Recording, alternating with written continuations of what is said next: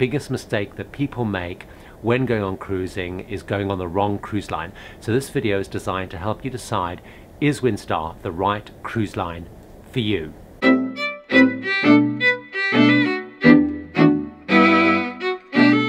Hi, I'm Gary Bembridge. I'm here on board the Windstar Starbreeze, and in this video I'm going to tell you a whole bunch of reasons to get you thinking about Windstar and whether it's the right cruise line if you're thinking of going on a cruise. First thing that I thought I'd let you know is that Windstar is not part of one of the big groups.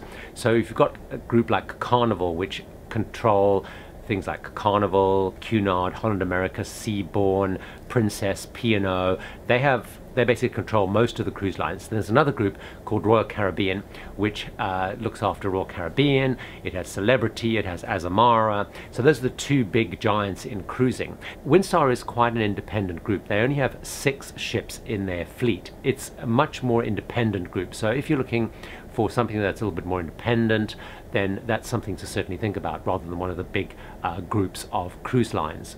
The trend in cruising is to bigger and bigger ships. You know, a lot of the cruise lines have these big monster ships.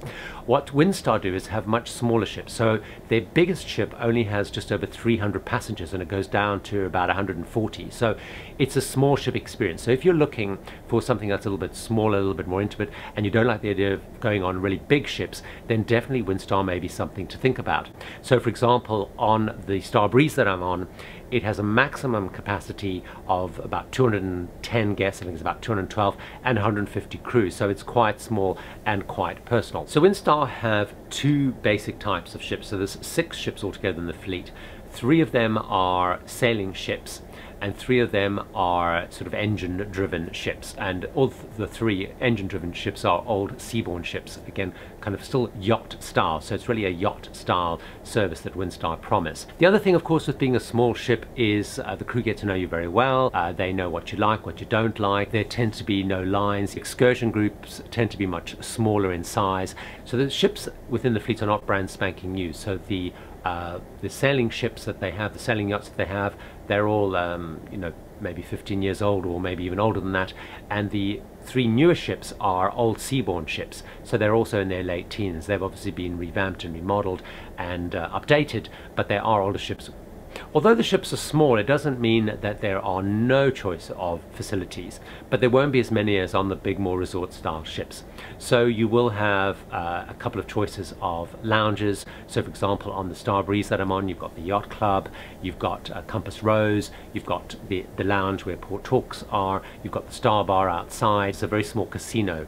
So there is less choice of amenities, obviously, because the ships are smaller, so there's not as much onboard activity. So if you're looking for lots of onboard activities, lots of events, lots of entertainment, lots of quizzes, lots of production shows, guest artists, big casinos, rock climbing walls, all those kind of things that are much more linked to resort style ships, then Windstar is not going to be the right cruise line for you. However, if you're quite happy to have much quieter, less laid-on entertainment, and you're quite happy just to chat and meet people and really focus on the destinations, which is a different type of experience, then Windstar is probably going to be much more suited to you and your way of traveling.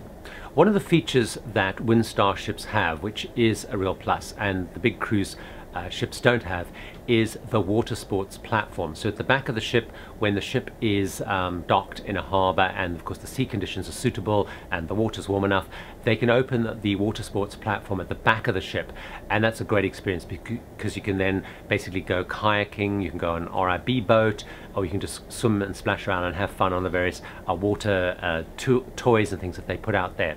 They can only do that when the ship is you know, anchored out in a bay. They can't do it when the ship is actually within a port and docked. The other thing on Windstar is choice of cabin types. So generally speaking, there's 4 cabin types. There's the owner suites, which there's not very many of them, which are the very big suites. Then you would have classic suites, which are also quite big. And then you would tend to have cabins similar to the one that I'm in, which is a balcony suite, or the ocean view suites are the same. So all of the suites will have ocean view. You don't have inside cabins. So if you're looking for a cruise line and you want something that's, you know, really good value and you're quite happy to have an inside cabin, then Windstar are not going to be able to accommodate you. Now, because the ships are smaller, the other thing that they can do is call on slightly more diverse ports. Because they're smaller, they're more nimble, they can get into smaller ports. Also, because they're smaller, often they will dock either right in the heart of town or they're more just outside and tender people in. So the next thing to think about is the overall experience on Windstar is much more casual. So some of the cruise lines, which really focus on a much more formal cruising experience. So they might have formal nights, dressing up, tuxedo nights, that kind of thing. Windstar is a much more informal approach. So the crew will often call you by your first name. The dress code is fairly casual. So the strictest dress code is in the evenings, where they ask you to be elegantly casual. So you can't wear jeans, for example, you can't wear shorts to dinner, but you can wear slacks, you can just wear a polo shirt, something like that. So there's no formal nights, there's no themed nights or anything like that. So if you're looking for a cruise line where you do actually get dressed up, if you like the idea of putting on nice gowns, putting on cocktail dresses, wearing a tuxedo, wearing a jacket and tie, then you'll probably be disappointed with Windstar. Other examples of the line being fairly casual is because it's a smaller ship, they are things like they have an open bridge policy. So for example, other than when you're coming into port or going out of port, when pilots are on board and they can't let you onto the bridge, you can actually go onto the bridge, chat to whoever's on the bridge, which obviously on bigger ships you can't do because there's much more people and there's much more kind of structure and formality around it. It's a much more relaxed overall experience, because there can be, because there's much fewer passengers on board. The other thing I noticed a lot on Windstar is about the type of passengers. So a lot of the passengers that I've come across and spoken to, they are well-traveled, they travel quite a lot.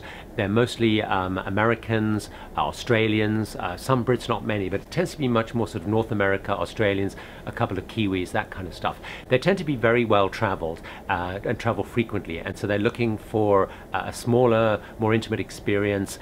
They're not looking as much to perhaps dress up, they're not looking for it to be as much of a special occasion, and they're very much focused on the destinations. And pretty much everyone I spoke to, the real reason they'd chosen the Windstar cruise was around the itinerary and the ports of call rather than the ship, because the ships being smaller, they don't have, like some of the bigger resort style ships, they don't have lots of facilities and lots of onboard entertainment and attractions and things. So therefore the shift in emphasis is much more towards the ports and the destinations.